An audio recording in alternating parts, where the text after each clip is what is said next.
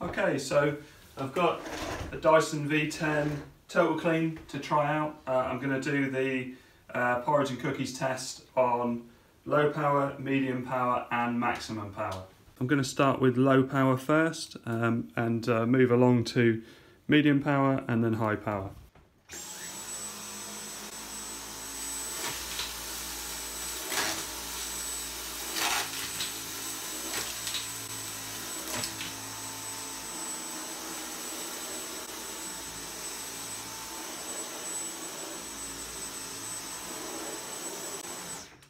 Okay, so that worked fine. I'm going to empty it because it's actually quite a lot of contents with these cookies.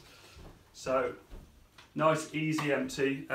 One thing I like about the new V10 is this push to empty, and it pushes it away from you, it kind of ejects it. So, let's push it out. Managed to miss a bit. Never mind. Right, so let's go for medium. It's on medium now.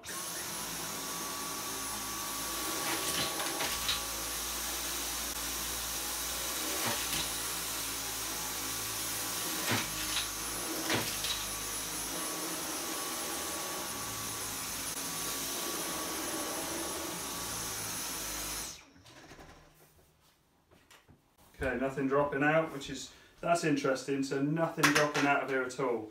That's very nice to see. So push to eject, give it a shake. So now high power, maximum power.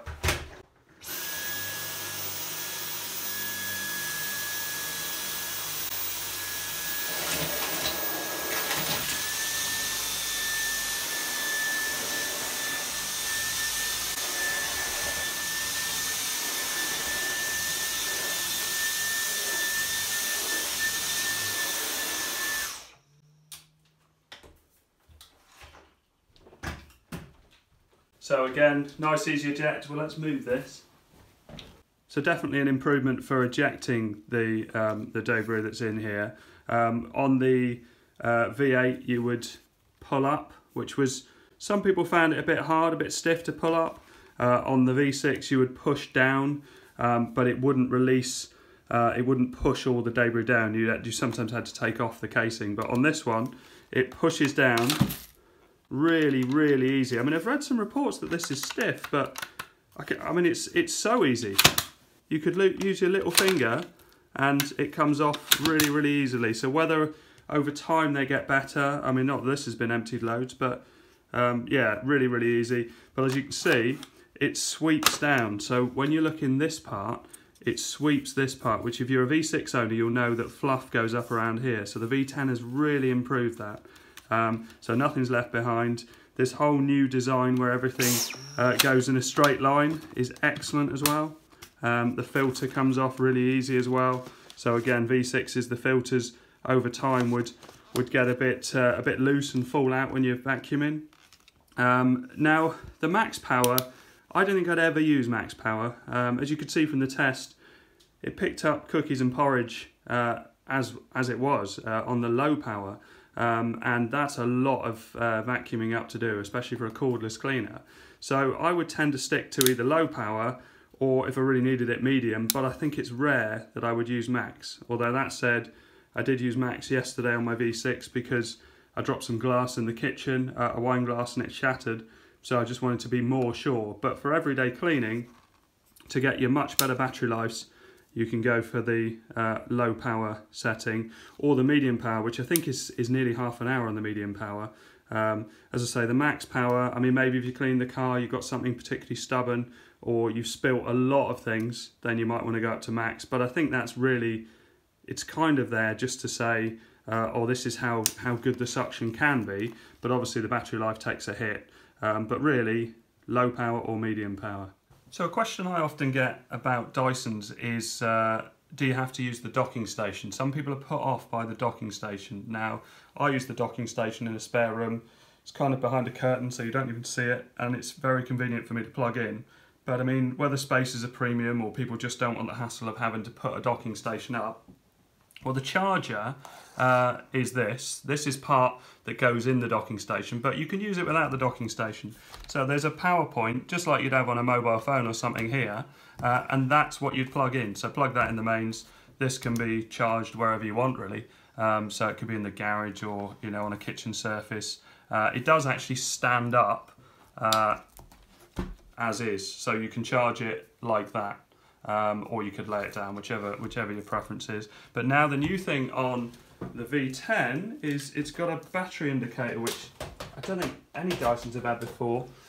So if I plug it in, now I've been doing a few tests this morning, just playing around with it, you can see that it's charging, it's on 2 bars going to 3 bars. So that goes to full, and then when it's fully charged, this goes out, so you know that it's fully charged. But that's how you can charge it without having to use the docking station. So all of the tools go directly into the front of this. So this is the mattress tool to basically get rid of everything on your mattress. Now, easy to eject. Try other vacuum cleaners in the shop, but you'll find that Dysons, they come out and go in really easy. There's no real resistance there.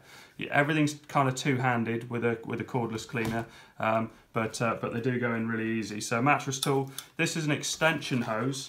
Now I really like this one, especially for the car. So basically you can get just a bit more length on that, and it retracts as well. So as you're pulling it, it goes back on its own. So if you were to put the mini turbine or the crevice tool or something like that, so there we go, there's the crevice tool on there, so you've got a bit more distance with that. But also we've got the combination brush, I think they call this, yeah, combination tool. So you can push this down and you've got a very soft brush. Push that back and you've got a bit more of a stubborn brush. I never use this one. I would always tend to use motorised tools, but you know, it's nice that they give you all these choices. Then we have this one. Now I looked at this one for a while and I couldn't really work out what it was, because I didn't know if it was adjusting suction or anything like that. But all it is, you put a tool on it and it changes the angle you can get that tool to. So you can even get it to go back on itself. So say for instance your Dyson is plugged this way, it's actually going, so you can get downward pressure on the top of, say, on the tops of doors or just hard to reach areas, but you can actually move it to any angle and still get pressure at all sorts of angles. Obviously straight you wouldn't use it because you've already got straight with that. Then we've got my favourite for hard floors, this fluffy tool, which is a lovely big opening, so it picks up such big items, and it's got this sponge with some carbon fibre brushes, nice big opening as well, so great for hard floors. And you've already seen me using the carpet tool doing the porridge test. And the last one, there is a mini motorised tool, which is a powered brush tool, which is good for the car and upholstery. I must have left that in the box because I haven't got that here, and I didn't bring the box with me. I put everything in a bag to just borrow it for an hour. So yeah, the mini motorised tool as well comes with the Total Clean. So final thoughts, I think it's great. I mean, it just is the best cordless cleaner I've ever tried, and I think I've tried pretty much all of them. It's really nice to use. The eject is brilliant.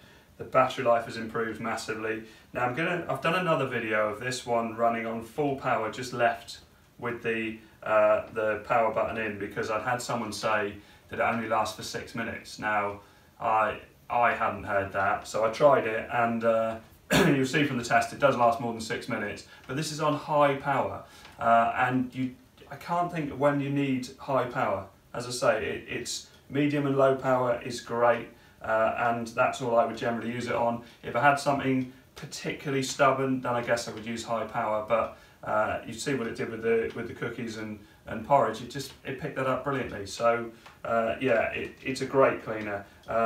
But then again, so is the V7 and the V8. This is the best of all of them. But I guess on the day, it would be, for me, price would be the thing. So if there was a big significant saving on a V7 or a V8, they're still great cleaners. The V6 I've still got, and I still really like it. But obviously, having tried all the others, I know the others are better. The suction is better, the pickup is better, the battery life is better. the emptying is a big thing on the V6. You know, you often find that fluff gets caught up in the contact. So I would happily have a V7, a V8 or a V10, but the V10 is the best. Alright, thanks very much for watching. Please subscribe.